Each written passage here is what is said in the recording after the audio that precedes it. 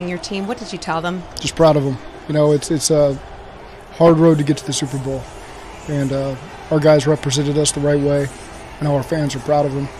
They made our organization really proud, and we just didn't finish it off, but really proud of this special team. And it's a rare team to get to coach. As a coach, you don't get many of these opportunities, and I'll never take this group for granted. Can you take me through the final scoring drive and what the difference was from our defense? For you guys, yeah.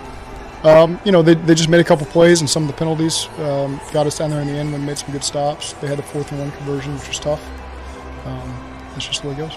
It's been an incredible season for you guys. Can you put in perspective what this group means to you and what the road ahead might look like for you guys? Yeah, it's just special. You know, we think we've got a really special group that's going to continue to build on this and fight to get back to games like this. They're hard to win. You know, people spend their whole lives trying to get to these moments, and you got to capitalize on them when you get those opportunities. But it doesn't take away from what this group did this year and what they meant to me, what they meant to each other. It's a really special group. Coach, thank you so much for your time. Thank you.